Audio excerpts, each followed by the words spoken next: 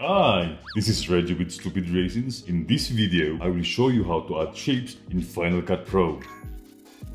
I'm going to share with you creative ways to use shapes in your projects. So let's get it on! Let's start with the first way. Go to your browser, go to Generators, then Elements. Go to Shapes, drag it to your timeline, hit B to trim our generator, hit A, go back to Select Tool, and then let's delete this. Okay, now click the generator, remove the fill, and scroll down the drop shadow opacity to 0.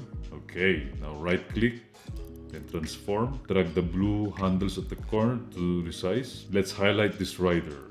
Okay, combined with the Final Cut Pro's built-in tracker, this will look good. Oh yeah. Then click tracker, adjust the tracker, make sure the rider is filled inside. The smaller the better.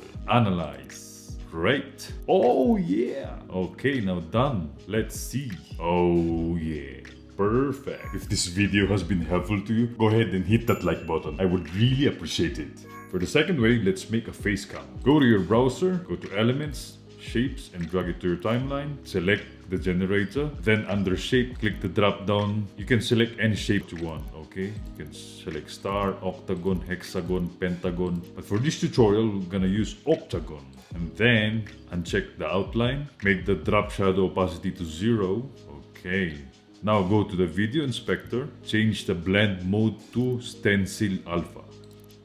Oh yeah.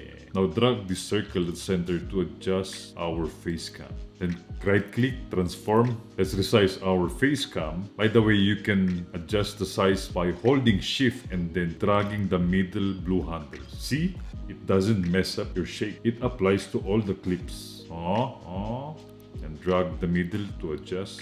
Okay, looks good.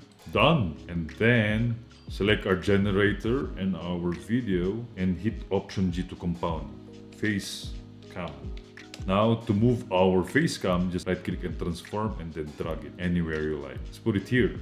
Face cam to face cam. Nice, Nice. Done. Alright. Looks good. For the third way, let's draw attention using arrows. Drag shapes to your timeline. Go to Generator Inspector. Under Shapes, make it arrow. And then remove the outline. Make the drop shadow opacity to 0. Let's change the color to lemon. Okay, let's adjust our arrow. Right click, transform. Drag the middle handle but hold shift. Oh yeah. Let's rotate our arrow by dragging this blue handle. Okay, let's drag.